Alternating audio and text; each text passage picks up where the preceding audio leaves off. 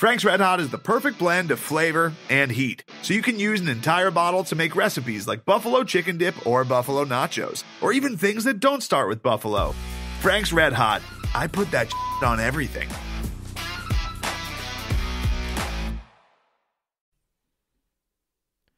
Craig. Oh, well, you think 59 is special? Oh, well, for fans of Owazu. Okay, so you won by 6 touchdowns. That don't impress them much. So you got the win, but it was FCS. Don't get me wrong, they still think you're all right. But that D keeps them up in the middle of the night. That didn't impress them much.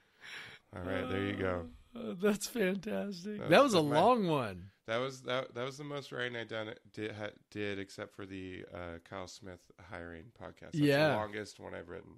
Yeah, that's true. That's definitely the longest one we've had in some time. Parodied or something, yeah. Well, it was shorter, but we got delayed starting, so I just kept adding to it, you know. It's because I was working on my Monday column. I'm trying so hard to like knock those suckers out before like 11:38 p.m. on Monday night. Yeah. You know, where I can still say it's technically Monday, but not really, you know. So I got home from the Seahawks and worked on it. And then like we were going to start recording at 9 and I was like, but I'm in the middle of this. I've wrote a little. Oh yeah, you can't. You know, I'm like, I got this thing in my head momentum, about writing about Brandon Arconato. And I'm like, you know, I got this thing I'm trying to say and I just got to finish it, you know. So you know how that goes. I do. Yeah. And I do know that this is podcast versus everyone. Oh, dude, you are getting so good at those like segues. Oh, thank you. I've been listening to other podcasts. And by the way, I'm Craig Powers of CougCenter.com. And with me is Jeff Nusser, also of CougCenter.com. That's me. Jeff, how you doing? I'm good. Went to the Seahawks today. So Seahawks won in one of the most uninteresting games I've seen in a while. Yeah, that was it's not a Seahawks podcast. We won't get into it, but that it's pretty typical, painful Seahawks game. Especially the first game of the year. It seems they always do some shit like that. But that's all right. They won. Winning's good, right? Like, right. You know, the Cougs are winning. That's good. Yeah. Winning's always good. Well, I know you're feeling pretty sleepy, but are you having a beer? I'm drinking coffee, bro. Ah. And I know you have like you can't drink coffee this late at night or you'd be up until tomorrow morning. But as long as I sip it, it just kind of gives me enough juice to like make it through here. Cause I mean, I'm up, I don't know, like we're going to be up at least another couple of hours by the time we finish recording and I finish mixing it and uploading it and all that good stuff. Like, yeah, it's going to be damn near midnight. So yeah, so that's really interesting podcast stuff. Don't tell my principal. Well, I'm drinking a beer. Attaboy. And it is, as you know, I was driving back from Oregon on Thursday. Decided to stop in Portland for dinner at Great Notion Brewing. Love that place. So Great Notion is obviously a brewery in Portland. They have 2 locations. I went to their newer location. It's a larger production facility. They have a 30-barrel system there now on top of their original 7-barrel. Nice. So that's why they can do cans now. It's because they can make enough beer to put in cans. Because as you know, the crowlers were pretty limited before when they had the small system. Yes. But yeah, so Great Notion has come up pretty fast. They've made a real name for themselves. They do hazy IPAs really well. They do they wanted to make New England style IPAs and they crush that. They make some really crazy, like over fruited, over like saturated with adjuncts beers that I used to like, and I've kind of grown less fond of them. One in particular, blueberry muffin. It's like a sour.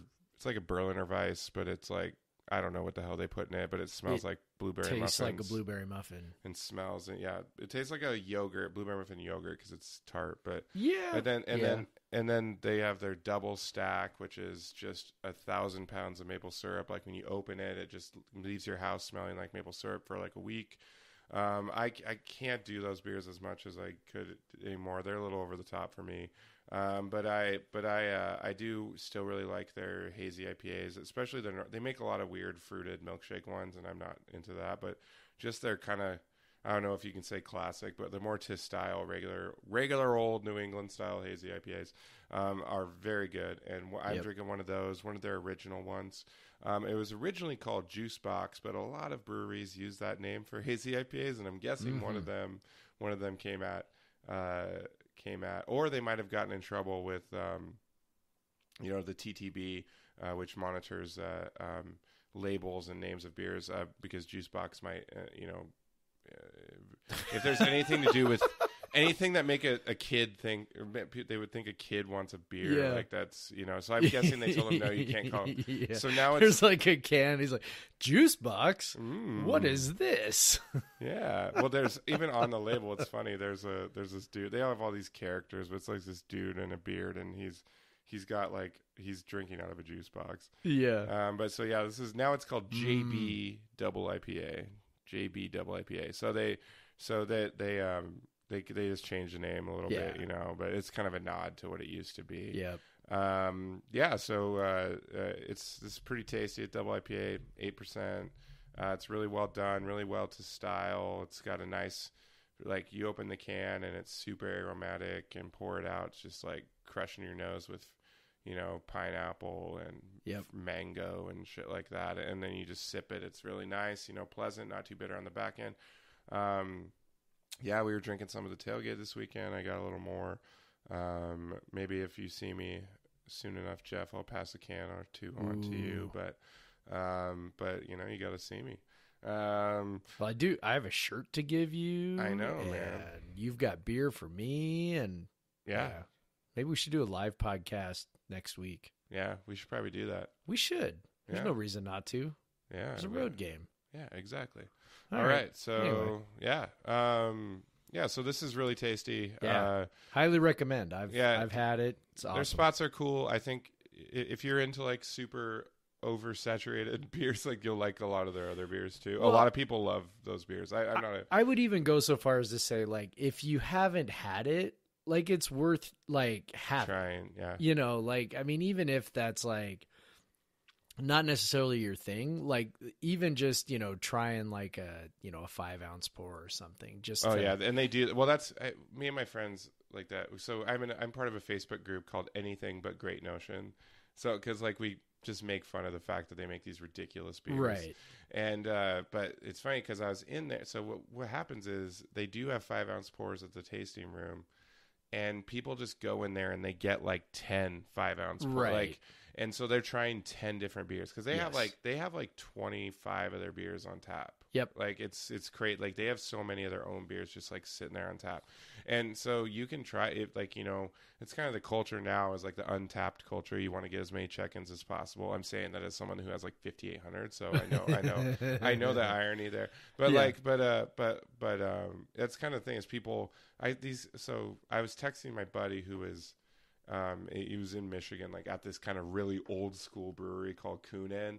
That's not a hype brewery at all, but just makes these like old school amazing beers that like you kind of like either you were an old school beer nerd and knew about them back then, or you've just been in the game so long that you eventually heard about it, like, and you're like, and you've come around to like more old school type beers, and then you learn about them. So, but anyway, so he's there, and I'm at Great Notion. This is like two ends of the spectrum here.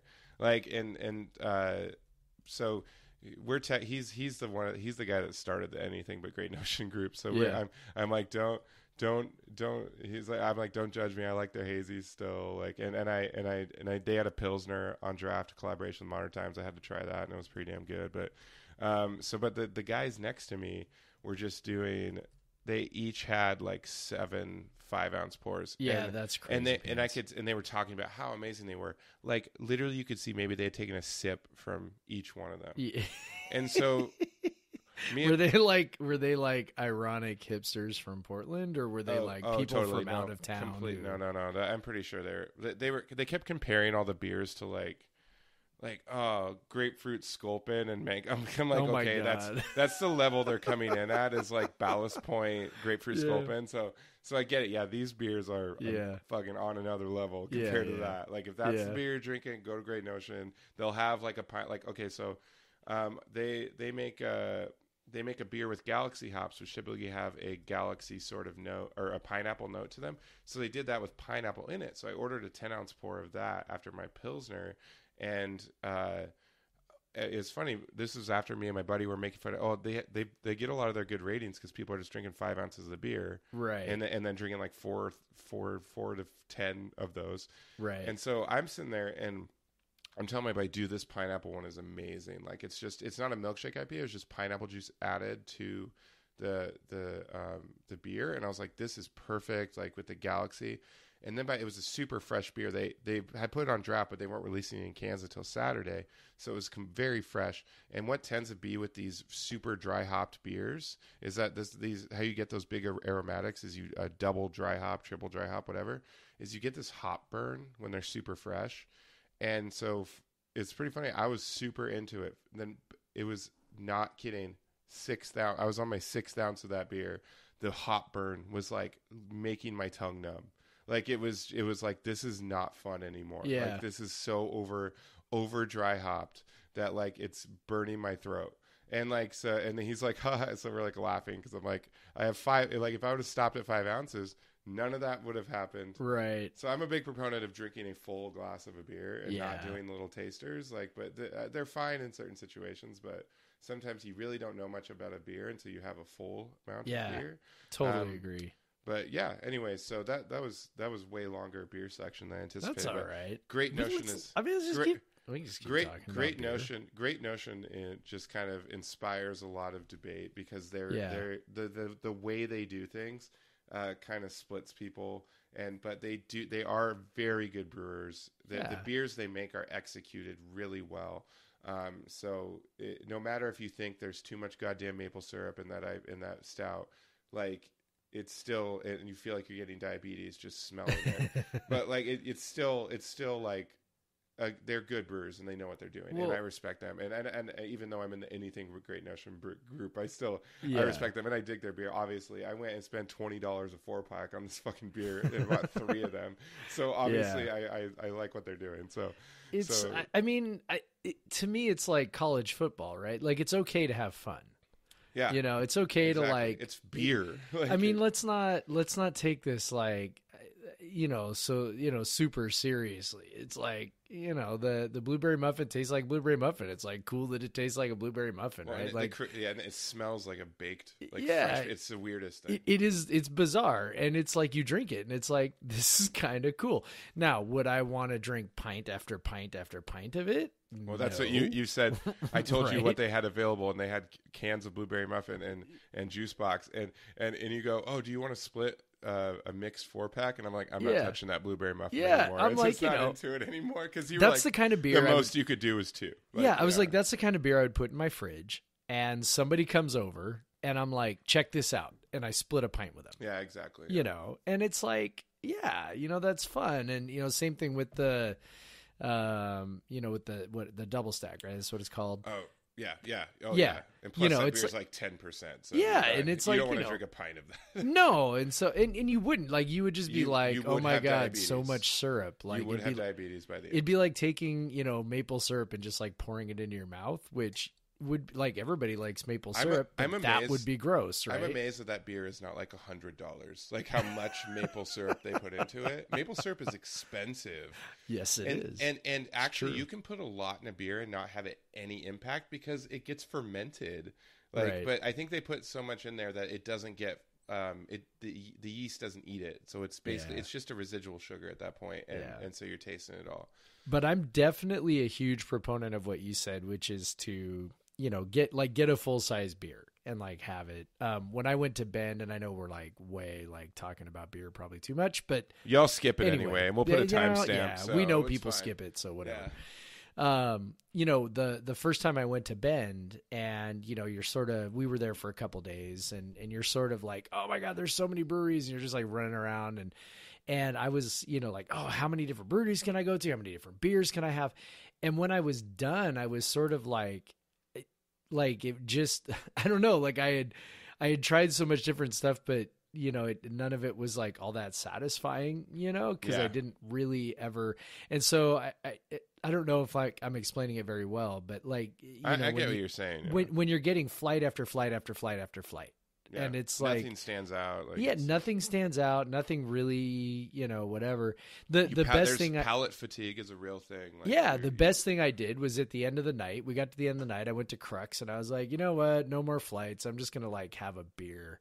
And then all of a sudden I was like, I should have been doing this like the whole time. And I get it. You get this desire to be like, oh, I'm only coming to this brewery like FOMO. once a year. It's FOMO. Yeah. Like I could miss like the amazing beer. Right. Actually, like I honestly think you're gonna have a more fun time having 2 pints. Yeah, 100%. Instead of like 10 tasters. Yep. Like, I decided that night, no more flights, and I haven't had one since. Like this was like 2 years ago. I was just like, no more flights. Like I'm gonna like get a good beer and enjoy, sometimes I'll get a 10-ounce pour. Yeah, right? 10 ounce. I think 10 ounce pours are great. 10 ounce is great if you're at a tap room because it's enough to really like allow the flavor of the beer to develop. I agree. Yeah. But, then you can have, maybe 3 or 4 of them instead of 1 or 2, instead of 1 or 2 pints, right? Yeah. Cause my dad and I, for example, on Friday night, we're at this new tap room in Yakima that's near his house. And they had I wanted to try these beers from Varietal, which I'll probably feature at some point. They're a really good brewery from Sunnyside, but they had 4 different Varietal beers on tap, and I wanted to try like multiple of them, but they did 10-ounce pours, and I was like, that's perfect. And plus, I had to drive, so I was like, I wanted to get full pints of them, but I had to drive, and we were there for a couple hours, so I was like, I'll just get 10-ounce pours. So I had like 3 10-ounce pours, whatever. Walked back, waited, for a bit, and then drove home. But or drove back to where I was staying. But it was just, it's 10-ounce pours are great. So I had another point, but I have one more before we move on. You can just put a timestamp in. All the people are skipping this anyway, Jeff. I have one more. I have one more story about double stack and blueberry muffin. Okay. So I think I've told you this before, but if you go to Great Notion, they'll make, if they have blueberry muffin and double stack on draft, which they typically do now because they make enough beer, they'll make something for you called blueberry pancakes. Well, they'll mix the 2 beers, and I can't remember what the exact ratio, but they have a ratio for it. So one of the times I was down there, or one time I think you got me like a crowler of blueberry muffin. Yep. And then someone else had gotten me a crowler of double stack. And so what I did, it was I'm pretty sure I got you both. You got me both? Nice. Pretty sure. Okay. Well, well done. So you came to my that big birthday blowout share I had. Yep. You remember? Yeah. So down Olympia. So after when only the degenerates were left, we were still drinking at like whatever in the morning, and I had those 2 crowlers. I'm like, I wanted to do blueberry pancakes. We gotta do that.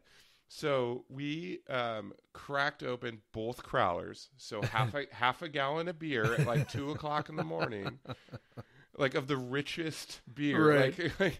And so I pour it out, I got it all set out for everyone. We're all like a few sips in, we're like, I can't drink anymore. That is not a beer to end the night with. No, that's not one when your tummy's already full. Yeah, exactly. It's like, so I mixed the blueberry pancakes for everyone. It was tasty. So my drunk ass like puts the cups, because I'm like, I don't want to waste this. So we put the glasses. I put the glasses back in the refrigerator. So earlier for the party, my sister and I made a batch of my mom's potato salad, which we both love. It's like each of our own favorite food is my mom's potato salad. And in the morning the next day, we were like hungover and we're like, oh, potato salad. Well, the potato salad had plastic wrap over it, so it wasn't fully exposed. But we started eating it and we're like, this tastes like the blueberry pancakes beer. So that I'm sure your whole refrigerator smelled like it. And other things tasted like the blueberry pancakes beer within there. That just it sitting in there had seeped into the potato salad. The entire batch of potato salad tasted like that beer. It was It didn't get dumped in. It was from it just sitting. That's fantastic. So those beers are so over the top. Like that's what they do. Like if you leave a can or a crowler of double stack, like an empty one, out in your house, if it will smell like fresh pancakes with maple syrup on them for a week. Like, so if you want that smell, go to Great Notion, when they're selling the cans, get a can, just crack it open in your house, and it smells like delicious. But then you also want to eat pancakes all the time, so it's not. It's making that's you fat. true. All right, so that is the longest. That is the longest beer segment we've had. But you know what? Let's. Should we take a break? Now's a good time to take a break. Let's take a break, and then we'll get into football. And we're back. All right, 20 minutes in, and let's get to some football. Let's talk football. Hey, all Craig, right. Are you sufficiently entertained? Are you entertained? Dude, you know I want to drop 70. Yeah, I know. I was clamoring for it, but you knew by the second quarter that was not happening. Yeah, there just wasn't. I mean, when they ripped off those 3 touchdowns in the third quarter, it was kind of like maybe, but they didn't score. Yeah, and what you really need. You need the other team to have short possessions. Well, I mean, you probably need helps if you get turnovers with short fields, which we did get a couple times, but kind of wasted them. Yeah, and you need defensive touchdowns, at least one. Yeah, I think we needed a special team / defensive touchdown in there. Obviously, we were 11 points short. So, but yeah, so and you need a game that's or you need a game that's like sort of reasonably contested. Once you're up by 6 touchdowns, it's kind of whatever. But I would say it was like reasonably contested because actually Gordon didn't come out until the fourth quarter. So, but anyway, so overall, let's start overall impressions. Yeah. What do you think? We kind of give those right there, but your overall impressions. We can talk about what kind of we were feeling from the general public here, but what is your overall impression? Yeah, I mean, it was fine, and I know that's sort of like kind of funny to say about a 6 touchdown win, and where your quarterback throws for 460 yards on 39 attempts, your offense averages 10 point whatever yards per play. I mean, we're really talking about back to back the 2 best performances of Mike Leach's tenure at Washington State. And I know there's like this tendency to discount it because of who the opponents are, and I get that and everything else, but I mean, to do that twice is sort of bonkers, and I almost don't care who the opponent is. It's that is so just like ruthlessly effective, and that's, by the way, that includes basically two plus quarters of backup quarterbacks and third string linemen and that kind of stuff. So that, obviously the big focus coming out of it, or the big talking point coming out of it, is what's wrong with the defense. And, I get a little bit of that, but I think it's a lot of what we talked about last week, which is, you've got a defense that looks pretty vanilla. They're moving guys around a ton. I mean, one thing I noticed was Daniel Isom actually played 3 different positions on Saturday. I didn't notice that. Yeah, he started at safety. He played some corner. And I noticed he was in some weird spots. And he also played nickel at one point too. So, I don't know what the reason was for that. I don't know if maybe he's now the backup at nickel if something happens to Skylar Thomas and they wanted to get him reps or whatever. I mean, I'm not sure exactly what Clays was doing there, and I know Tyrese Ross had seemingly a really nice game when he went to strong safety and then Isom went elsewhere. So I don't know, maybe they're still sort of experimenting with what their best their best 5 guys there in the secondary are, if we count the nickel as a secondary player. I did want to kind of ask you. So actually, Brian Anderson and I talked about this vanilla thing after the game, and what about what they're doing makes you think that they're being vanilla? Like, it seems like they were stemming, they were stunting, they were throwing blitzes in there. Like, I don't know why. Like, what about what Clays is doing makes you think that they're being vanilla at the moment? It seemed to me that they didn't really throw that stuff in very much until like the third quarter. And that could be wrong too, but that was the impression I had watching it, without really, paying super close attention to exactly what was happening. Right. And it seemed that way in the first game too. So, a lot of, pretty, standard fronts, not a lot of blitzing. And then they kind of turned it up there in the third quarter and, put the game away. Which, like I said, I'm not charting it. So it's just sort of like, seems like an impression. Maybe there was more of it going on than I noticed, but, that's certainly how it seemed. And, I don't know. That's sort of what it looked like to me. Again, I don't know for sure if that's true or not. I'm sure Pro Football Focus could tell me, but whatever. I can tell you how many. They can tell me exactly how many missed tackles in space forced by moves that are out of this world. By someone's mother who makes a fine cup of tea. That's right. On Sundays only.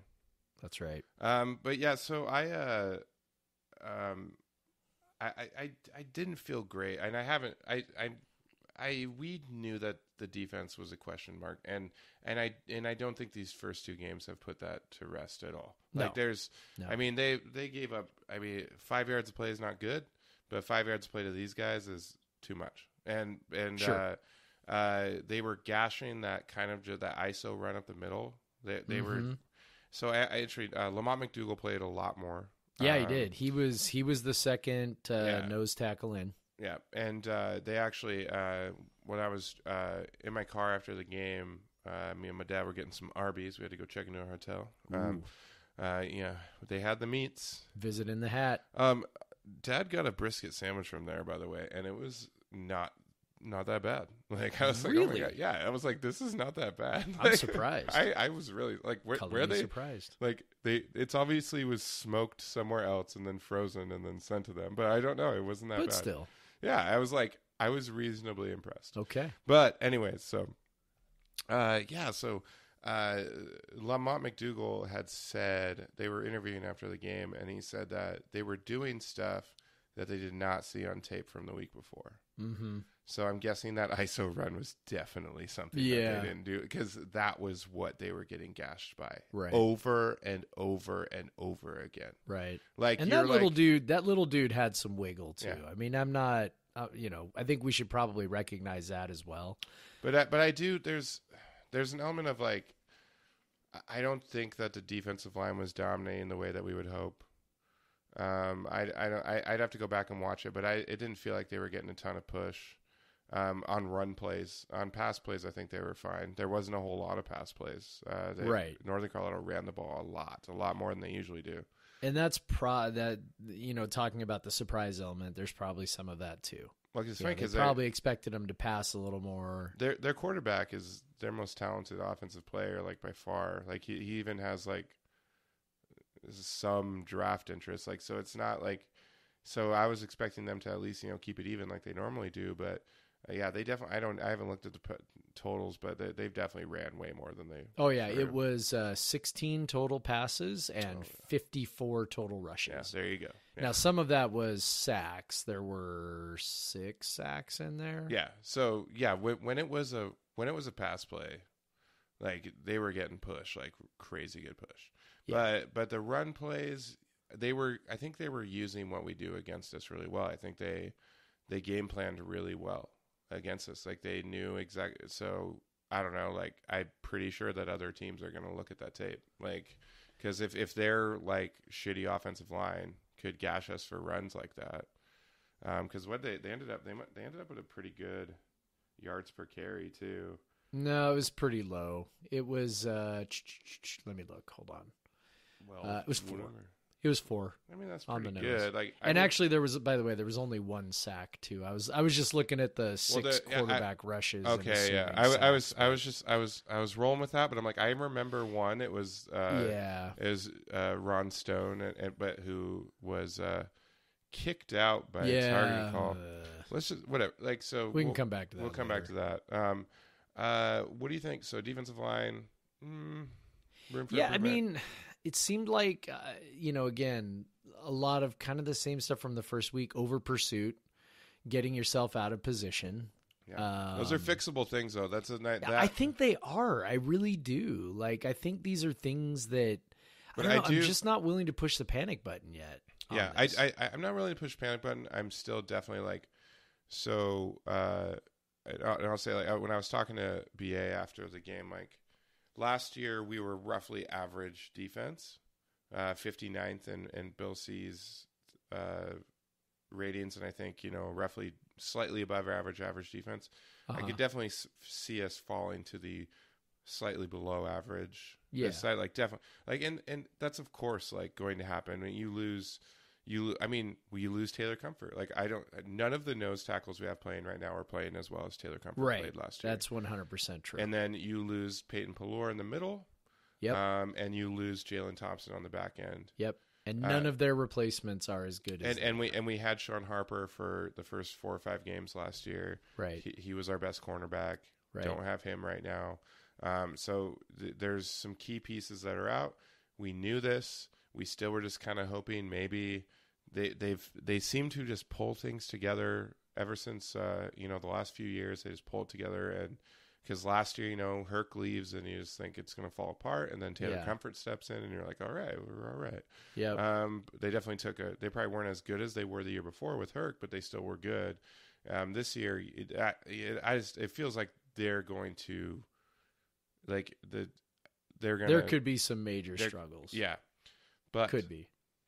But and I think the secondary is still just a complete work in progress. Yeah. And that's a little scary. We'll talk about that with Houston on Friday, on Thursday. But that's a little scary. But yeah. So overall, the defense is, I think, what has people worried. The offense was ridiculously efficient, ridiculously good. Again, it's when you've punted 3 times in 2 games and you're like super mad about every one of those punts. Yeah. Like, things are going pretty well. I think people are like, I mean, I know people are like worried about the defense, and that was the thing we were worried about going into the year. And like, I think there's they have not scored on 4 possessions in 2 games. Yeah, but it's like, can we just like take a time out for a second and be like, the offense could have taken a huge step back. Like, I mean, the things the offense is doing right now are otherworldly, and I know that, again, we want to be like, yeah, but look at who they're playing. Yeah, but they're doing more than what they should be doing.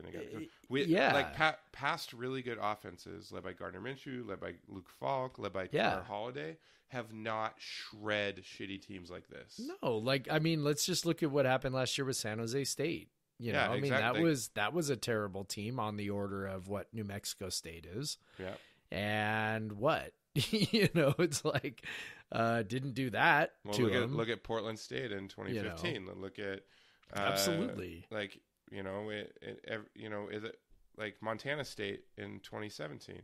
Yeah. They didn't come out and those are not good teams. They didn't come out and light them up. Right. I mean, they have done exactly what you would be like best case scenario. They are averaging 9.6 yards a play. I mean, that's like, for people who don't look at stats all the time like you and I do, like, it's hard to communicate how good that is for an air raid.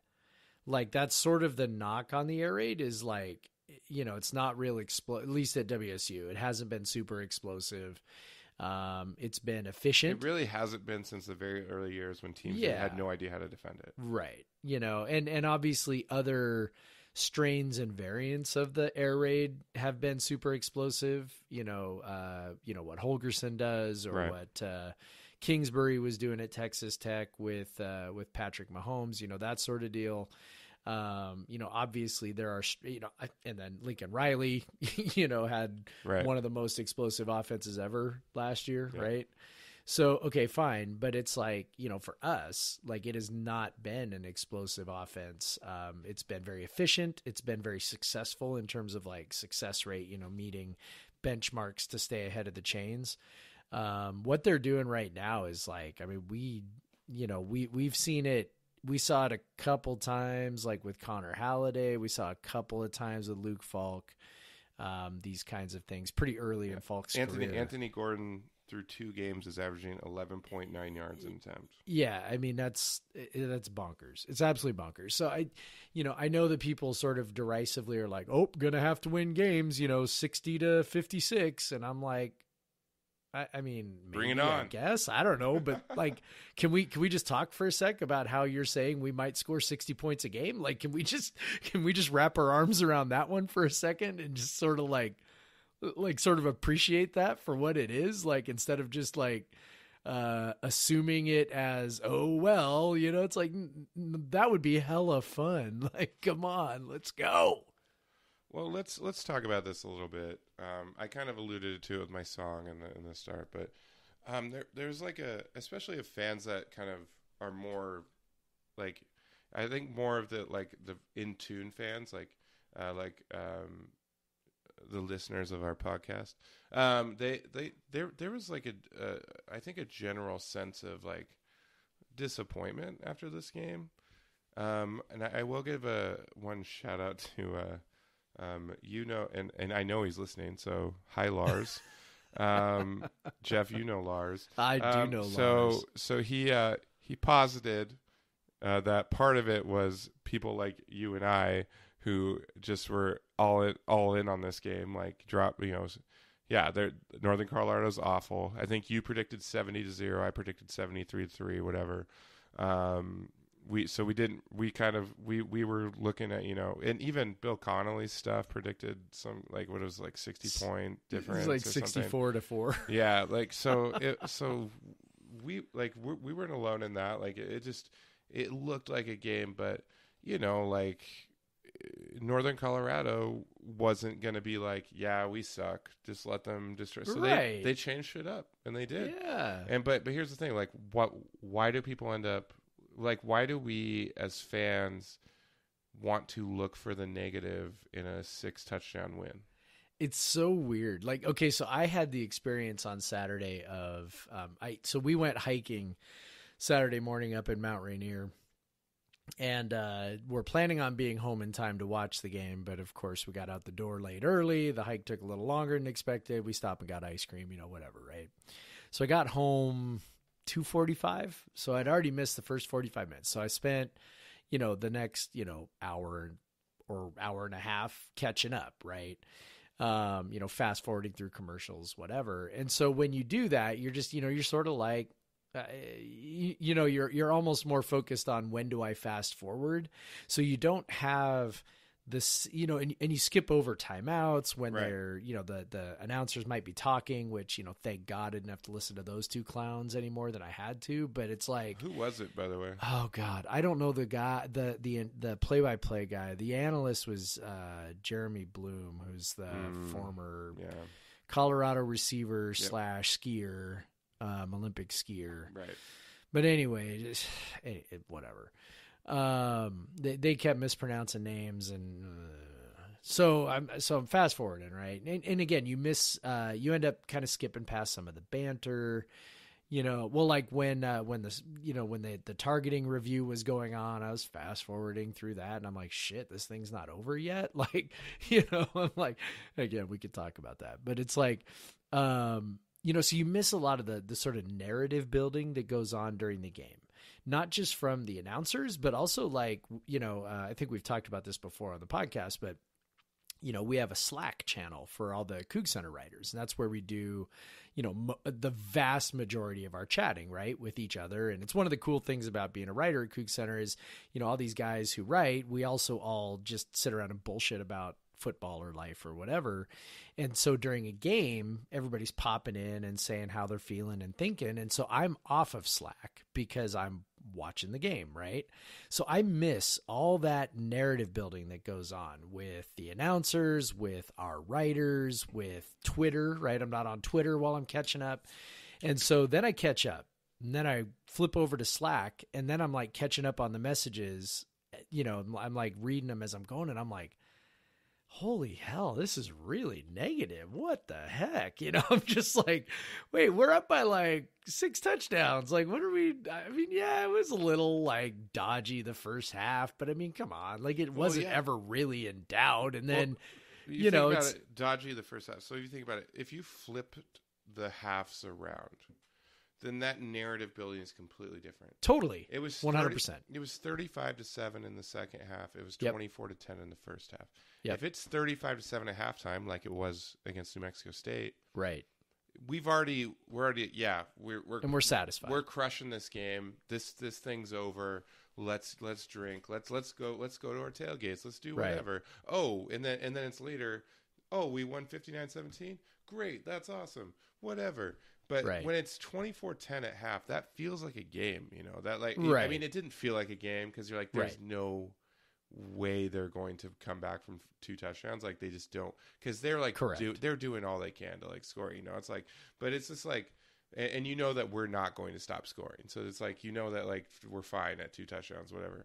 But in the game, like, you're definitely like, you feel like every time, and part of it is the expectation that is built. Like when you come to games like this and not go to them or watch them on TV or whatever, like because the team's gonna win, you always want this like kind of extraordinary experience. Like you're always hoping to get like this extraordinary experience. Sure. Because you can go to a baseball game and you're like, whatever, maybe something cool will happen, maybe not, whatever. There's a million of these things. But football, there's only 12 or 13 or 14 a year. And so you're just hoping that like every game you like cherish and you hope is amazing. So this one you're coming in, it's like the only way it's going to be extraordinary is if we lose or if we just blow the doors off them like 97 Louisiana, whatever style. Like it just like to where like people still talk about that game because it was so bad. And I think people are hoping for something like that. Like, oh yeah, we could have just did, like, do you remember? But now like people probably never talk about this game again. Like there was nothing particularly interesting about it. Like it was just your straight up FBS team beating the shit out of an FCS team. FCS team trying their damnedest to like do something, keeping it relatively close for, relatively close being a 2 touchdown spread at halftime. Right. Like closer than you would think. And I think because we came out on fire last week too, I think that we were kind of expecting that to happen again, because last week, like the 35-7 at halftime, the narrative was set. We're crushing. We're beating the shit out of this team. The only thing that would have changed it is if New Mexico State came out and scored like 2 touchdowns in a row to like cut it to 2 scores or whatever. But that didn't happen. But you're sitting there all halftime. It's 24-10. You're staring at the score like, I wanted to be at 42 or something at this point. Right. I wanted them to be. I don't think they should score on us at all. Whatever. Right. And so you've built that narrative by halftime, and then you're looking for reasons to add on to that in the second half. So when they didn't score until late in the fourth again, but they busted off that big run, right? And it's like, oh, here we go again. They're doing it again, and their guys are better than our backups. Yeah, exactly. Yeah. So you add to it, and I was totally like, I was not feeling that great after the game, and I was like, why am I like pissy about this? Like I don't, like I was trying to I was talking to my dad. I'm just like, I gotta try to not be mad about this fucking 59-17. Yeah. Like why am I mad about this? Like we won by 6 touchdowns. Yeah. I was like, me and my dad were both at the Portland State loss and the Eastern loss. I'm like, what? Like I don't. Like, why don't my dad didn't care? My dad's having a great time. Like, he's like, whatever. He was just mad about the refs mostly, but about that bullshit targeting call. But my dad's always that's his thing. Like and I've showed him how to download this, so he's gonna be top. But like when my sister was playing basketball growing up, like he's always been on the refs. My dad is big. Funny. He's not on the refs guy. Like he's got his eye on them. I'm watching you, ref. But yeah, so I will say so. Here, we'll get, like, any more thoughts on that kind of? Yeah, I mean, I guess I'll just say, like, I think that some of it also is when you know that the outcome is not in doubt, then you're sort of looking for everything else. Yeah. And so, you're not thinking of this game in terms of the result. You're thinking of this game in terms of, well, what does it mean for the future, right? And we've sort of been conditioned to think that, hey, like past performance is somewhat indicative of future performance, right? But, I mean, you sort of alluded to it with the fact that there's only so many games. Right. And, one of the things with football is that this is one of the things I wrote in my Monday column, which is not published yet, but probably will be published by the time a lot of people listen to this. I was like, look, every game is its own little snowflake, and it's got its own little quirks and You're a snowflake. Things. Yeah. And it's like, reading too much into what's there. Right. I don't know. Like, I just think it's hard not to, though, because the games it are is played hard, once a week, no and doubt. then what happens for that week? Well, all and you have to that's think about it, right. That's the magic of football. It's why football is such a popular sport, is because it lends itself to that, right? Everything is important. Right. Everything's important. Every game matters. And then you have all week to obsess over the game. Right. And I always try to remind myself, of Tony Bennett's second team. The first team. So I know that kind of maybe seems a little off the tracks, but I think, I can bring it back around. The first team came so out of nowhere. And we were just all on this ride, like, oh my God, this is the most amazing thing ever, right? And it was. But then you have the next season, virtually everybody's back, right? So there's this expectation that they're going to be better. And as they're going through, say, the non-conference season, that ultimately those games don't really mean a whole lot because they're probably going to win them all. Or almost all of them. Right. And the only thing that's really there, especially looking at the Pac-10 at the time, you knew that, the Pac-10 was bonkers good with, Stanford and UCLA. Arizona. And you just knew that those teams were really, really, really, really, really good. Oregon, Arizona State. Yeah. Right? And so the only thought was, hey, are they going to be ready for that? Right? Are they going to be ready for that? And I just remember going through that non-conference season and thinking, like, just kind of over and over, like, what does this mean? What does this mean? And I remember there was one game against Boise State that was at Boise State. It wasn't on TV. And, it was just like closer than it should have been and like all this stuff. And oh my God, what does it mean? And then and every game was like, what does it mean? And then when they played UCLA and does this mean that they can't compete at the highest level? And because UCLA sort of athletically bullied them. And I just remember like getting to the end of the season and thinking like, man, I didn't even actually really enjoy this, at least not the way I felt like I should have, where it was like, holy shit, this team is amazing and they're winning a whole bunch and like enjoy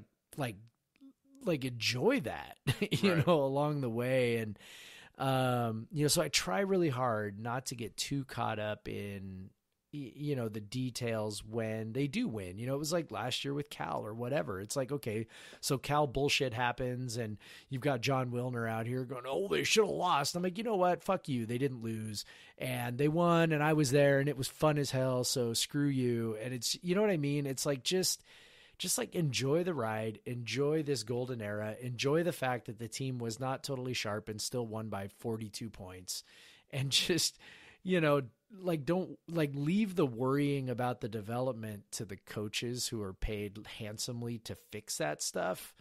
And we know that they're good at it. So I'm just going to be like, you know what? 2 wins in the bag, not really sharp, but kind of walkovers. And it's so cool that we're in a spot where we just can show up and annihilate a couple of really bad teams. Right. I mean, is that going to work against Houston? Probably not. I'm not like a lot of people. I don't think Houston's actually that good. So I'm not as worried about Houston as a lot of people. I mean, maybe that's famous last words, but that is how I feel. but it's like, I'm not going to obsess over what Derek King might do. I'm just, I'm like, yeah, this is fucking cool, man. Like we show up and Anthony Gordon throws for 10, 11 freaking yards per attempt or whatever. It's just like, this shit just blows my mind, and I'm trying to give it the proper appreciation. Good.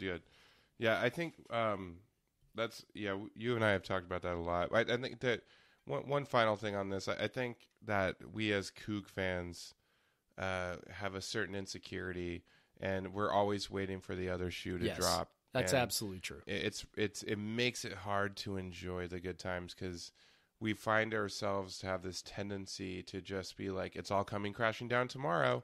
Like it's all because it's done. It's happened before and it's going to happen again. It's all like Mike Price is going to leave for wherever. Mike Leach is going to leave for wherever. Tony Bennett's going to leave for wherever. Like nothing lasts and it's all going to come to the end. And Derek King's a running quarterback, and you know what those guys do to us. Yeah. Right.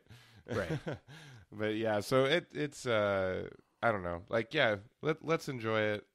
As I've gotten farther away from the game, it took me about I don't know. I was probably about 2 hours after the game.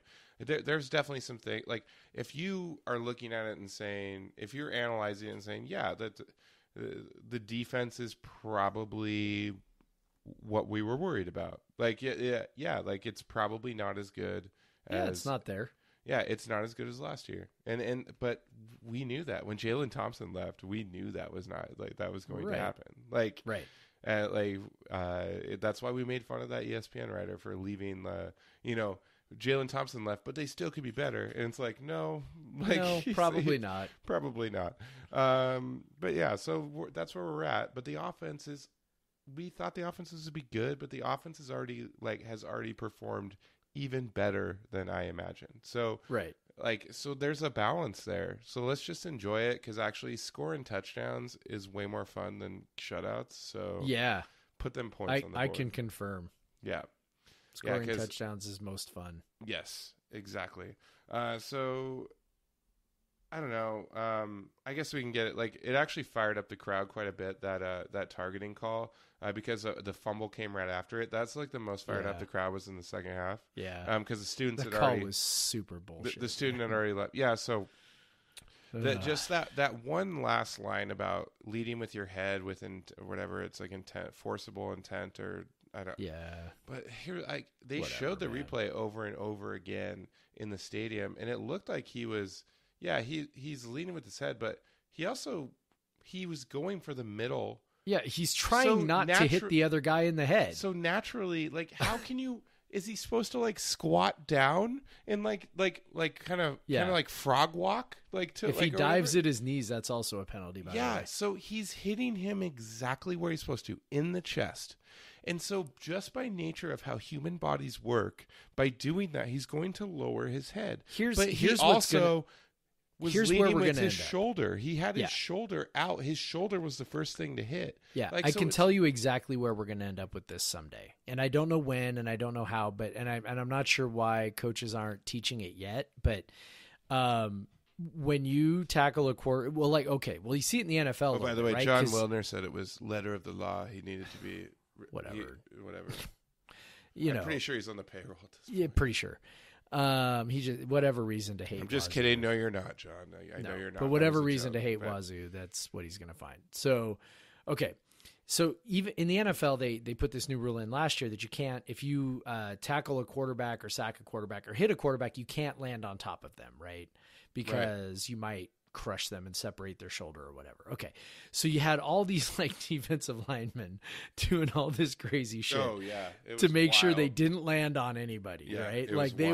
They would hit the guy and then they would be on their way to the ground, and then they would roll off as they were heading toward the ground, or they would jump at the last second to launch themselves off of the quarterback after hitting the quarterback, right? It was sort of hilarious and absurd all at the same time. I think if I'm a coach in college right now, I'm just teaching my guys, you can't blow up a quarterback. You just have to not blow up quarterbacks. Unless you're just willing to say, unless you're willing to accept that you're probably going to get a guy tossed. Well, the thing is, like, Stone hit him roughly the exact same way, sacking him earlier. Right. But he was facing away from him. But so it's such a fine line, right? Like, because he was facing away from him. Right. That basically the quarterback's head didn't dip down into his, so it didn't look as bad. Yeah. Like, and so it was just because it was kind of weird. It looked exactly the same. He got the same rush. Like what's he supposed to do? Like, no one picked him up. He's running. He's fast, dude. Also, fuck, he's fast. Like, by the way, that was awesome. Oh yeah, like he's in my Monday column. Oh yeah, like that was impressive. And also, I just want to point out, because I shared this information with someone in the stands so he is not suspended for the first half of the next game. Yeah, I was unclear about that. So if he accumulates 3 over the course of the season, he's suspended for a game. Right. So that's the new rule. I thought they did away with the other thing. Yeah. And then did this thing. See, I didn't. So I thought they weren't kicking people out right away though. So I thought they're still doing that. They're still doing that. They are. But you're not suspended for the next half. You have to accumulate 3 to be suspended for a game. Suspended for a game. Yeah. It's.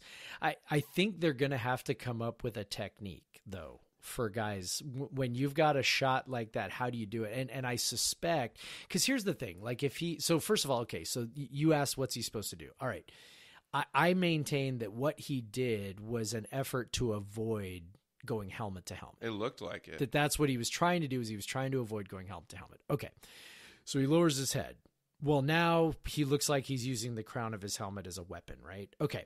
So now what he has to do is when he lowers his head to try to not hit the guy helmet to helmet, he now needs to get his head off to the side far enough that he doesn't spear the guy, but also not too far that he actually ends up getting out of position and more or less running past the guy, right? Or hitting him with a glancing blow with his shoulder or whatever. And it's like, it moves so fast. I don't think there's any way to do this. I'm guessing they're going to have to come up with some kind of technique where as you're rushing the guy, you almost sort of wrap your arms around his waist and then do kind of like a freestyle wrestling takedown. You know what I mean? Like, can you visualize what I'm saying? Yeah, but you can't slam him. And you can't slam him. I mean, not slamming him because you don't want to slam him. Yeah, so you have to take him gently it down to the ground. Wouldn't be targeting. But you know what I mean? Like, I think they're almost going to have to come up with something to like balance it. The refs need to call the end of which we saw. Yes. In 2015.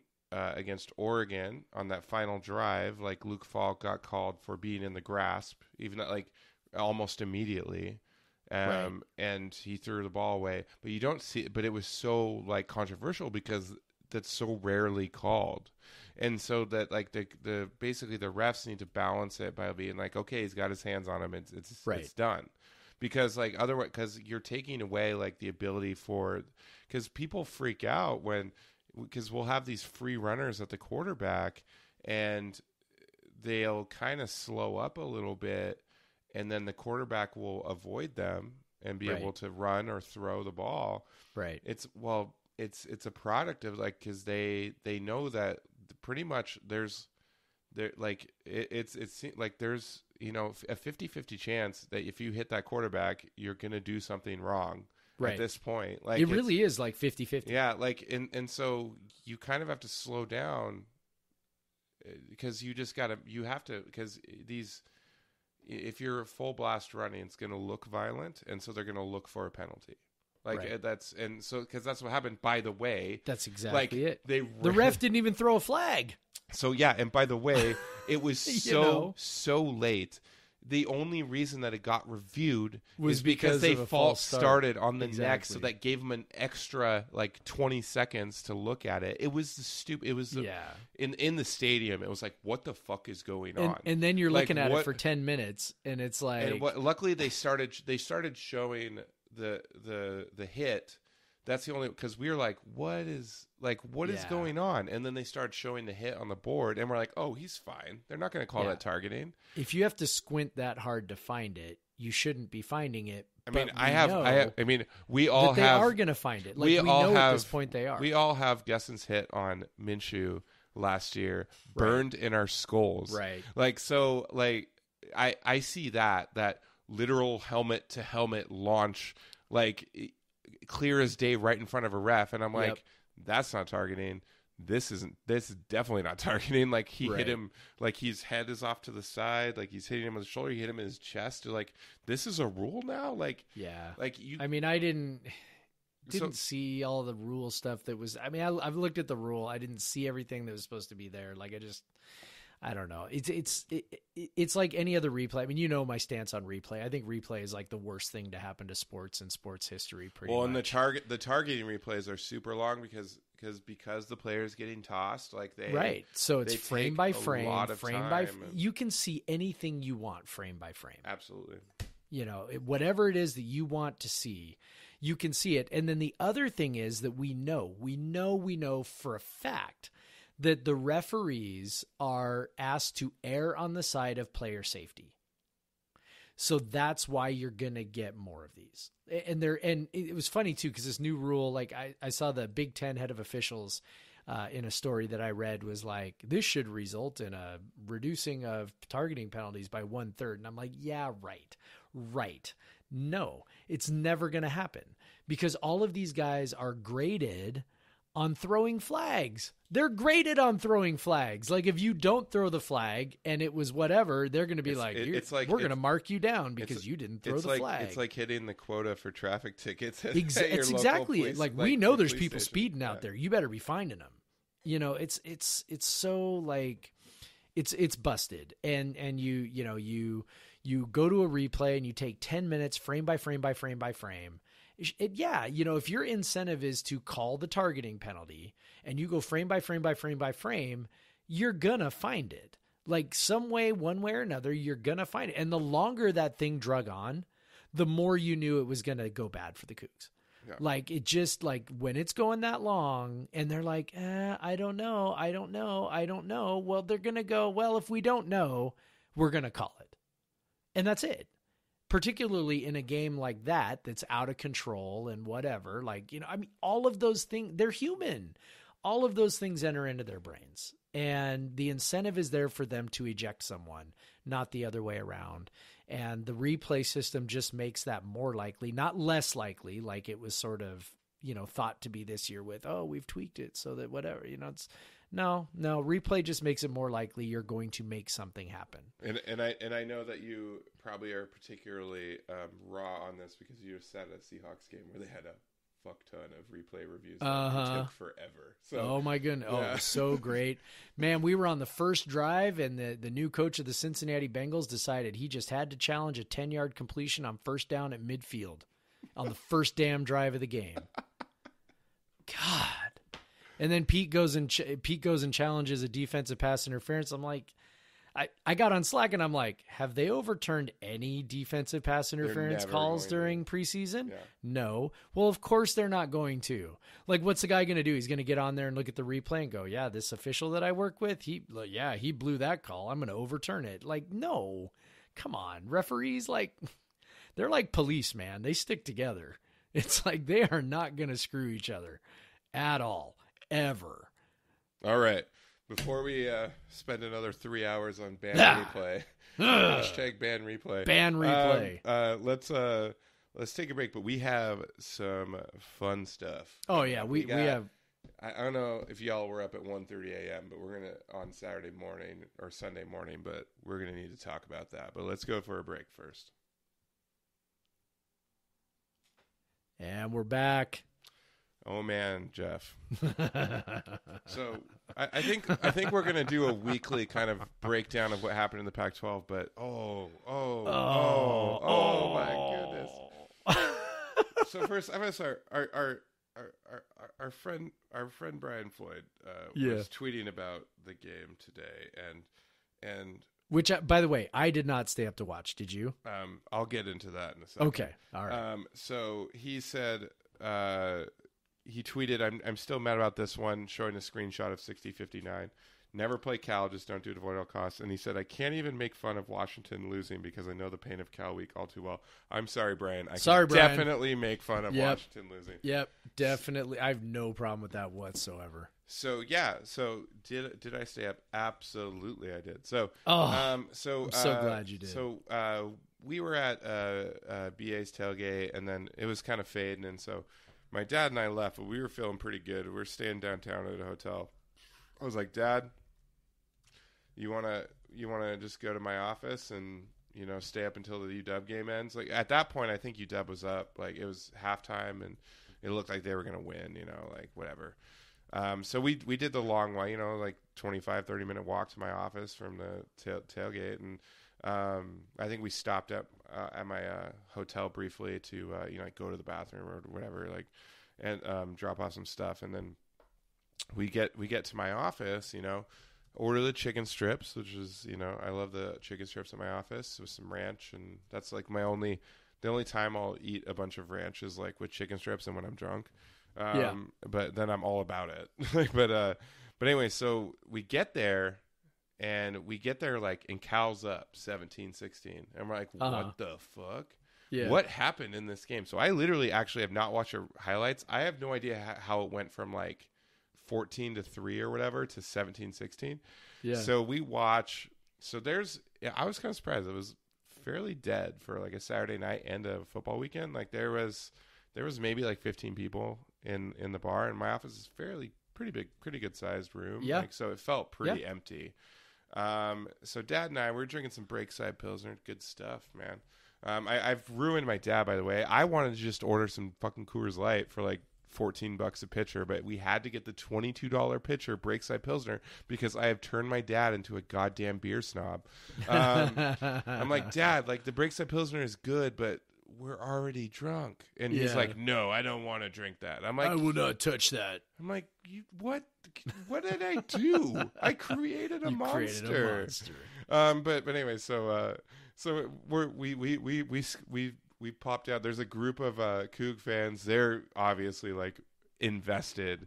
We're invested. Yeah. We're watching it. Oh, that would have been so and fun. That last Cal drive was just like, it was because chef's Pete kiss. Was like Cal just gashed them to get down to the goal line.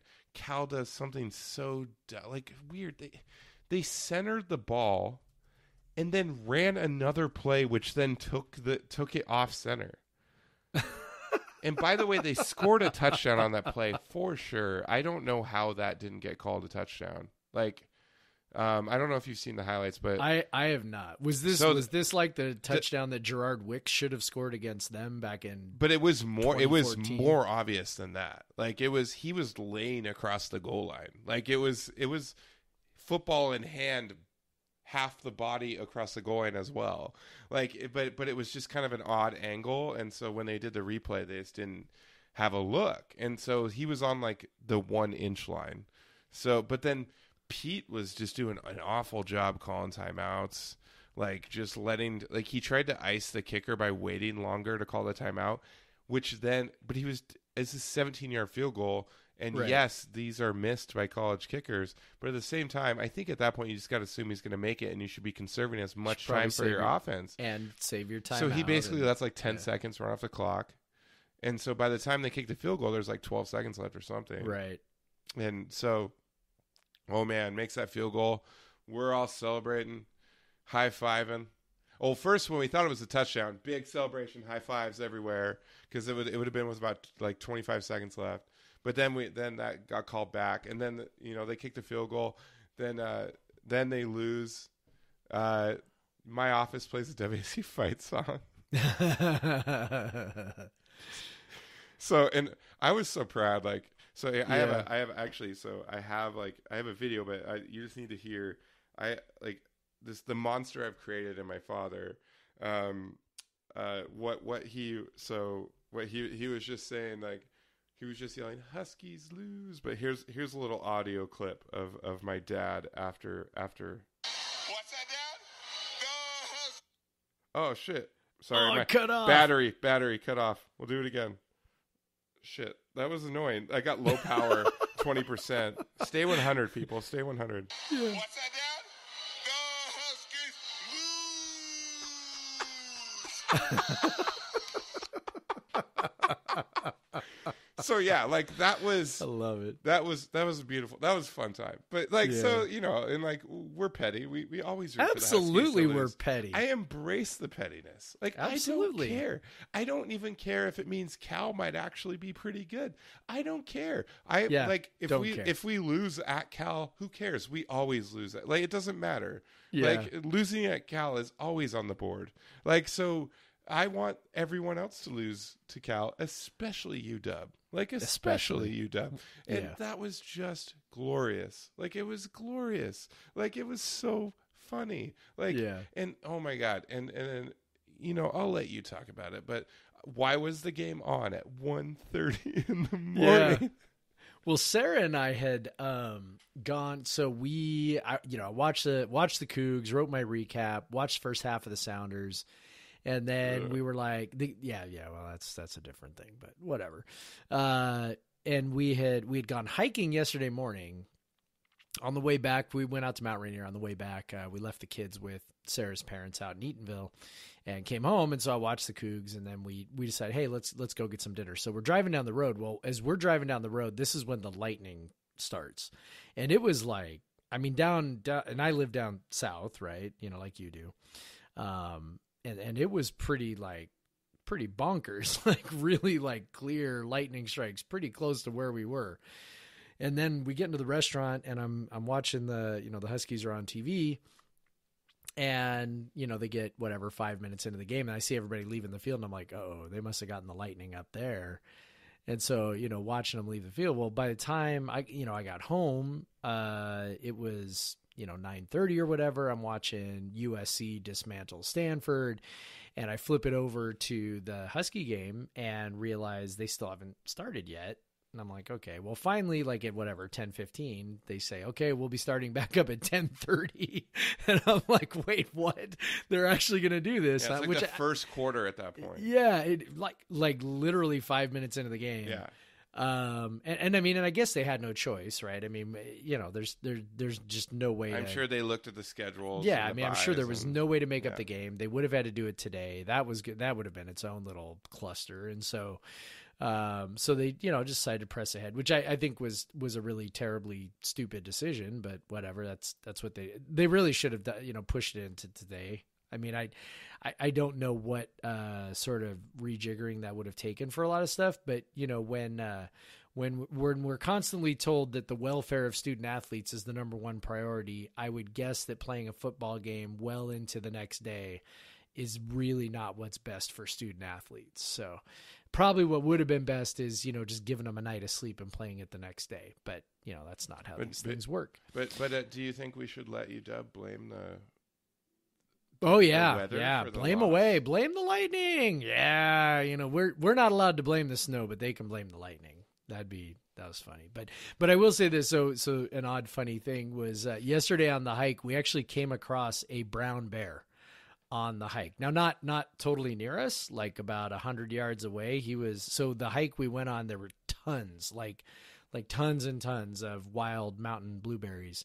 And so we come around this corner, and there's a brown bear, like peeling off, just sitting there chomping away on all these blueberries about 100 yards away. So I guess that was a good omen for the old California golden bears. And, it was a good day for bears all around. That bear got a little fatter eating some blueberries, and these bears, pulled their Cal bullshit on the Huskies, and everybody wins, right?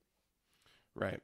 I should, on the topic of the Bears, since that was the team we played. That is true. I did want to bring. I think we can put the Husky. We made fun of them enough. Yeah. Y'all lost.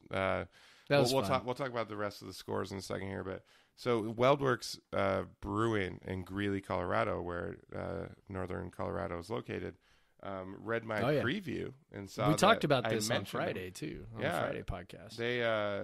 They basically put a wager down and of some of their beers with me, and the radio silence from them so far. So I don't know if they're going to deliver, but we'll see, man. But yeah, so anyway, Poor so guys. the rest of the Pac-12, we got another loss in Hawaii Yeah. on Facebook. Yeah. But, that's Oregon State, Yeah, so whatever. yeah, whatever. But, what about, like, the big one Oregon is... State totally blew that, too, though. Yeah, But, the big one's USC and Stanford. that was USC was looks surprising. like they have a clue on offense now. Yeah, Go figure. that was a surprise. Yeah, that was... It was surprising in the sense that, again, like, that they look like they have a clue on offense. Well, I just thought that Stanford would bullshit their way into something there. But they just looked... They just, especially second half, just... Yeah. And by the end of the season, I'm sure they'll have their 9 wins or whatever, and we'll all just go like, boy, how did Stanford end up with 9 wins? But USC, for all that, everyone was talking about how they were looking at 1-5. Yeah. Now they're 2-0, and yeah, you know what? Maybe they're a legit contender now. Well, and particularly with backup quarterback, Yeah. they looked pretty explosive, and like I said, they looked like they actually had a clue on offense. So kudos to Graham Harrell, the guy who is my early favorite when Mike Leach ever leaves us to come up here. But that's another conversation for another day. The other ones worth mentioning, Colorado. Thankfully knocking Nebraska out of the top 25, which they never belonged in the first place. Colorado. But that's the good thing, right? I mean, if we're like Nebraska never belonged there, okay, fine. Except like they were there, and so now the Pac-12 has a win over a ranked opponent.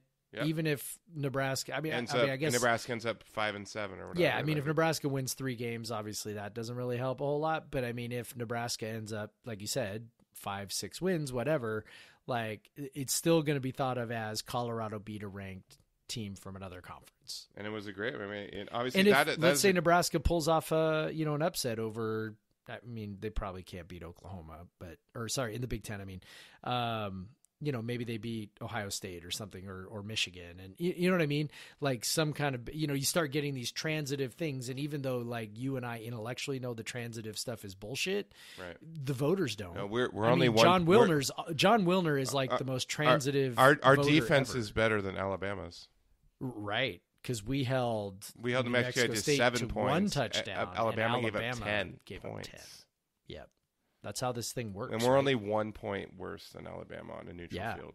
Yeah. So take that. We want Bama. Yeah.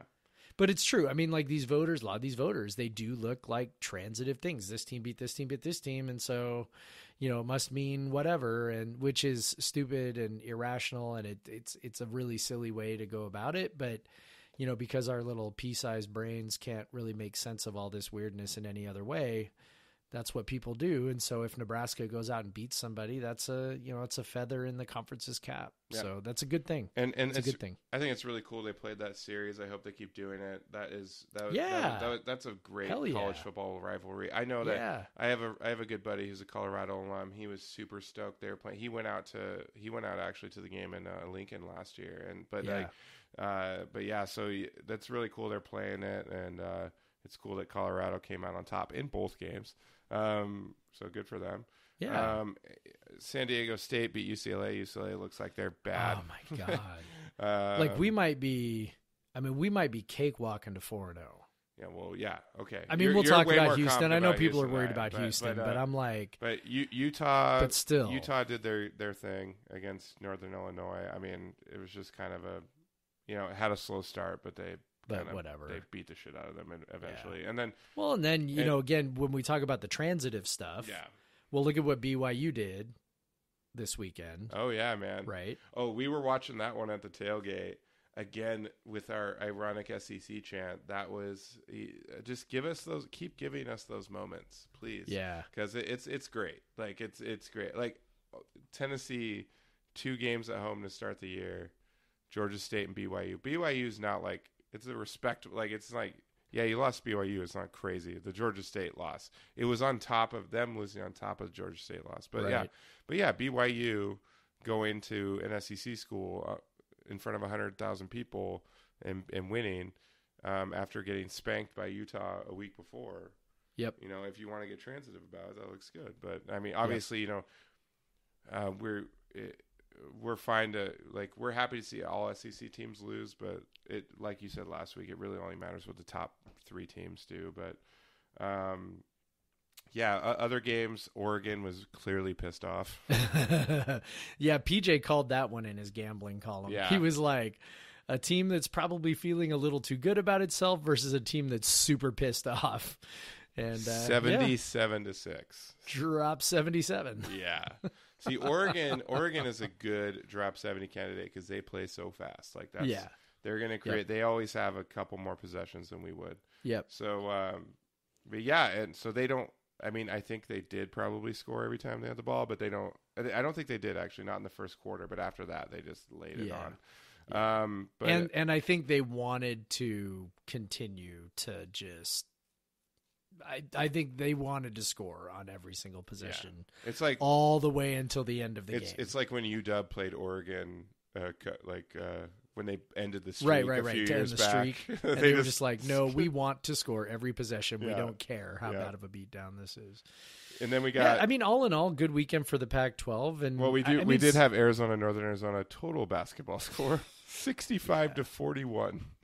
God, Arizona. Arizona's why defense, can't we play man. Arizona this year? I know, right? Although Arizona State whopping 19-7 over Sac State. So yeah, when you're thinking about, we only beat them 59-17. That's exactly right. Northern Arizona scored 41 on Arizona. Sacramento State held Arizona State to 19 points. So exactly, it could be. We've lost to FCS teams before. Yes. Let's not complain about this. Yes, it's fucking great. All right. Yes. So yeah, Pac-12 all around pretty good week. Especially there was one. Well, I mean, actually, in terms of college football playoff, I think WSU is now the we are the great hope. It's Oregon and WSU. Like Oregon, if they won out, and USC. I mean, let's be real. Obviously, USC is probably going to be ranked. Or were they? They ranked? are. They are. Yeah. They are. They jumped in. That's right. Yeah, I hadn't looked at it yet. I knew that we were 20 and that was it. But so if USC looks any, they deserve to as well. Actually, yeah, they deserve. Fresno to be State's a solid team. They went and beat the hell out of a ranked team in Stanford as well. So totally deserve it. We could go into that, but I don't think we have time. But no. But yeah. So all in all, solid week. People will look at UW losing and seeing that as like a black mark, but honestly, I think you saw UW get a lot of these like picks to win like 11 games, just because it's like when you look at the schedule, you're like, yeah, they're not going to lose that game, they're not going to lose that game, but we've talked about probabilities in the past, they're not as strong as they were in 2016. Right, the probabilities. If you're just going binary. You're going win, win, win, win, win, win, win. But the probabilities, like when it comes in, so they're going to lose again. Like they'll probably lose. They have a tough schedule. I mean, not as they don't have the gauntlet that we do as much because we kind of flip our home roads. But they do. They still like the Pac-12 North is tough. They still have to play Oregon. They still have to play. I mean, they have to play us, but that whatever. Still have to play Stanford. They have USC this year, so So there's more losses in there, but the Cal one was definitely a surprise. I thought that Cal would cover, but the win was a surprise for sure because Cal's offense showed a little more than they did against UC Davis for sure. But so all in all, a pretty solid weekend. We get as Seahawk fans, we got the perfect football weekend. With the WSU win, UW loss, and Seahawks win. So so man, let's take a break, and then we got some QBs to talk about, I think, and then we don't have much time, but I think we'll take. Well, should we just do that and then do break? Let's just power through it. Let's power through it. Let's just power through. So we're not going to make you take another break. Just roll with us.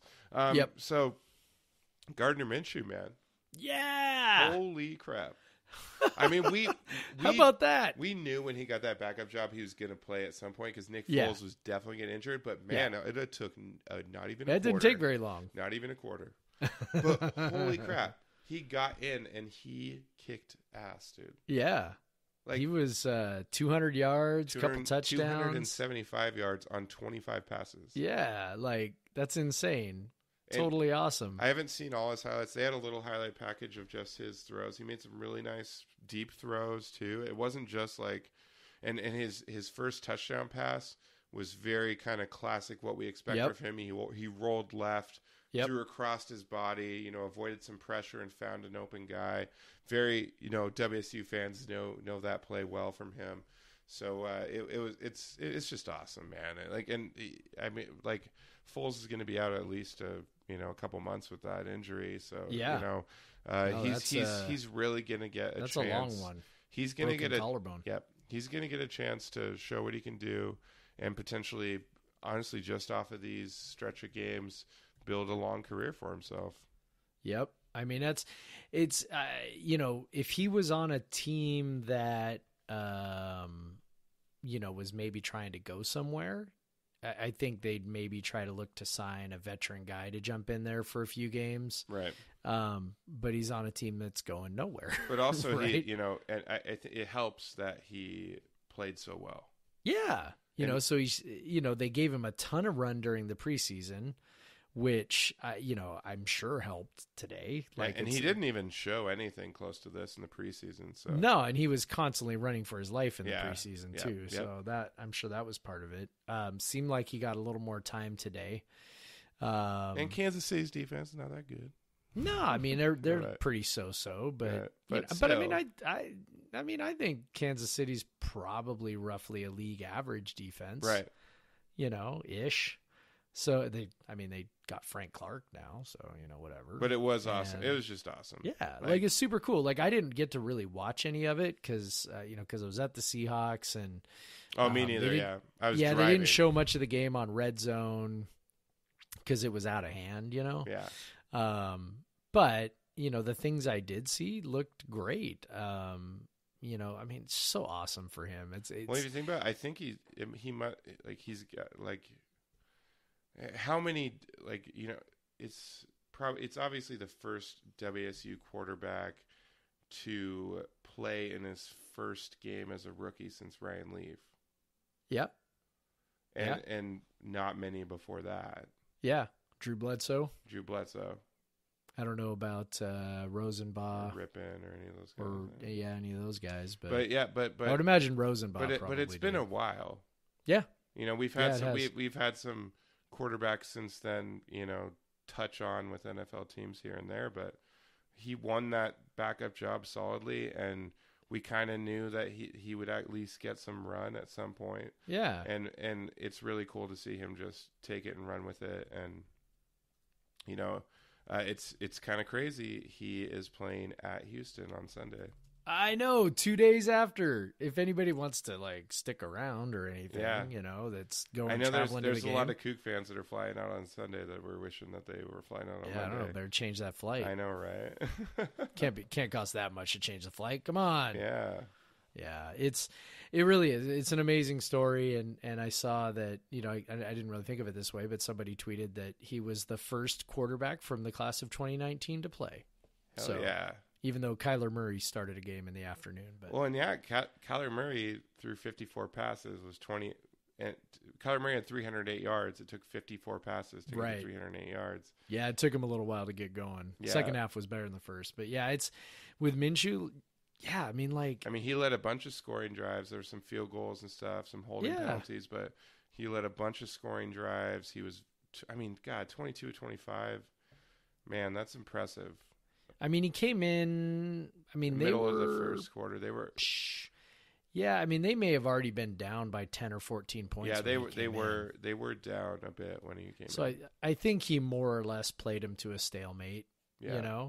And there may have been a little bit of Kansas City kind of letting them have what they can have, and whatever, knowing that they were gonna just keep scoring because they scored 46 points or whatever. Yeah. But super cool for him, and it's going to be really neat for him to go a week, prepping as the number one guy, and we'll definitely get a good chance to see what he can do. And there's going to be ups and downs, but the dude is I wrote a year ago that Minshew's a pretty limited guy, and he's gonna probably not gonna be a world beater, but he's at least gonna make the air raid fun again. And then of course he goes out and destroys the world. So And So, he's I still wouldn't put doing anything that. past him at this point. I know. I wouldn't put anything past him at this point. Would you? No. No. I mean, it's cool to see him basically do in the NFL what he was doing last year. Yeah. And actually doing even better. Yeah. It's crazy cool. And I Yeah. know that once, he goes through a couple games, I'm sure defenses will start to figure out. It's not all going to what be he like does, It's but- not all going to be like this. But man, he's going to get a chance to show out. I mean, what else can you ask for? Yeah, first impressions are a big deal. Yeah, you'll always have that. I mean, Yeah. Matt Flynn walked out of the NFL with whatever $20 million worth of contracts based off of one game when, Aaron Rodgers was injured. I mean, Right. it's, when you're a quarterback, if you can show him something at some point, there's a non-zero chance that he just secured his place in the NFL for the next 10 years with today. Yep. Like that's not being like over dramatic. Yeah, Matt Like, that's- Castle hung around forever. You show a thing and all of a sudden you can hang out for a long time. Yeah. And so, yeah. I want to talk about Ryan Helinski real quick. Yeah, man. So How about that? Similar situation. Yeah. Quarterback goes down and he gets his first start. And yeah, they didn't need him to be good. And he didn't but he was pretty damn good. He was efficient and they ran a lot. They ran the ball a lot. They scored they scored 72 points. That was mostly via the ground, but he still, it's a true freshman starting his first game, and I think he was pretty 24 of 30 for 282. So that's pretty damn good. I know I know the competition isn't great, but again, he's a true freshman quarterback starting his first game. Yeah. So really cool. Really cool for that family. Yep. Obviously they're living down there now, so they go to see it. So it's good for them to have some, it's great for them to have that moment. And just that he played well and they, I think, scored the most points in the history of the school or something. So something like that. So yeah, pretty soft landing, which was awesome for him. Charleston Southern. Yeah. Right. I mean, yeah, you need that. Next, that's a good place to start since they got Alabama this weekend. But it'll be reality this week. Yeah, but watch. I haven't got a chance to watch the game yet. I've got it saved on the DVR, and I know that Mark and Kim were interviewed during the broadcast. So they talked a little bit, and I know it was highly emotional for them. I'm sure. When Ryan threw his first touchdown, he had three fingers in the air, pointing at the sky. Oh man. I was, starting to get a little emotional watching it, and I'm, sort of like, however many degrees removed from the actual situation. So, very happy for him. Really happy for the family. It's as usual. It's always worth remembering. It doesn't make everything better, but in fact, it really doesn't make it any better. But it also, moments of joy are nice in the middle of all that despair that kind of never really goes away. So. Very cool for Ryan. Very, very cool for South Carolina. They've, I know that their fan base has really rallied around the Helinskis. They really have. I mean, the cynical person would be like, well, it's because he's a 4-star recruit and they haven't gotten one of those at quarterback in quite a while, and blah blah. I mean, okay, fine, but they were thrilled that Ryan chose them, as they should be. But they have, rallied around them and really supported them as best they know how. And so, cool for them that, everybody got to feel really good for a day. So, we'll see, I hope he emerges, upright after playing Alabama. Be very kind of curious to see how that goes. But, unless things go really, really badly, I think probably he's the new guy. And you probably won't see Bentley again, would be my guess. Yeah, because it was really his performance. It seemed like Ryan was pushing him already. Yeah, So- there's a thought out there that the foot's not really as big of a problem as maybe it's being made out to be. So Yeah. I don't know if that's true or not, but I think they maybe needed a reason to make the move, and maybe Muschamp was like, hey, why don't you just get that foot healthy, buddy? Yeah. We'll see what Ryan can do over here, and and maybe it doesn't go well, and maybe they go back, but if it's not a total train wreck, I'd be surprised if Ryan doesn't stick. So Right. Yeah. Cool. Very cool though. It was cool to see. I was very happy for that, and I know that it's super emotional for them, and hopefully he does really, really well against Alabama, and the legend of Ryan Helinski is born. Great, man. Well, on that note, you think we're long enough? I think we're long enough. We wanted to stay efficient, but we weren't. We were not. We were going a full, like we were bleeding the play clock every time, going 3 yards in a cloud of dust. But yeah. So go ahead, if you're listening to this right now and you have not done so, hit subscribe. Go ahead and rate us 5 stars and leave a comment. That helps too. People like the comments. I like to read the comments when you rate us. It's pretty fun. There's some pretty funny ones on there. And I know some of these people are my friends, and so they're pretty funny as well. But if you just want to leave a funny review, we love seeing those. Yep. It just makes it more fun, and more people like the reviews look good, and then when people comment, it helps the algorithm as well. We've gotten quite a few ratings so far, so we appreciate that. One of my favorite ones is I come for the off-key singing, but stay for the in-depth parenting analysis. Besides them not giving hard seltzer its due, never will. They seem to have interesting stuff to listen to. But one of my favorite ones is Meh, 2 stars.